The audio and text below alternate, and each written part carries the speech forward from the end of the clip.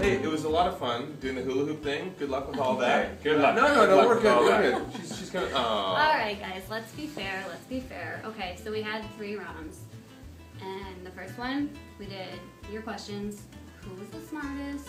I mean... I did answer the very first question. You did. And it was all downhill from there. It was a close round though. You only lost by 1 point. That's true. That's very true. Okay, but you did lose. So round 1 went to Drew. Yes. Yes. Round 2, what was round 2? Round 2, we had to do some hula hooping in an amazing outfit. And I didn't realize that Drew actually is part of the underground hula hooping circuit. Yeah. Right. And so we can award Drew round 2. Okay, Hula round hooping. 2. Yes. I'm competitive, can you tell?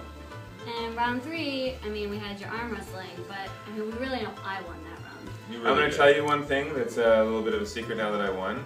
Jonathan's right-handed and we arm wrestled left-handed. Ooh. Advantage, this guy. Alright, well, okay, so I was the winner, so runner-up prize? True. What do I get? Drew gets it. Is there a consolation prize for me? I'll take it. Okay. I'll take the trophy. Alright, here Jonathan you go. gets the girl. Ooh, Oh, it's not always the case.